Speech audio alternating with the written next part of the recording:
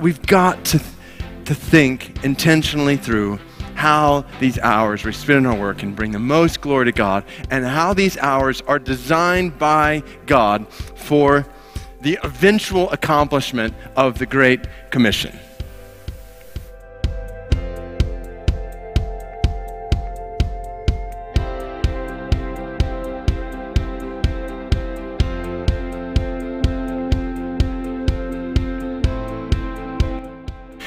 Are you fasting and praying for the spread of the gospel among your coworkers and the people that you work around?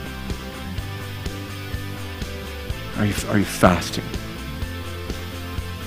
Are you saying, God, more than I want another meal, I want this guy, this woman to come to Christ?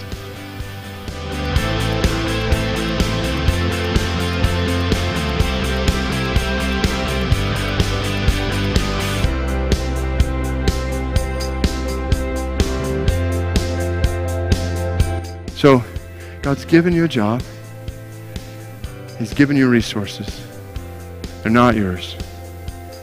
Give sacrificially. Do not buy into the lie that a higher salary necessitates a higher standard of living. Where is that in Scripture?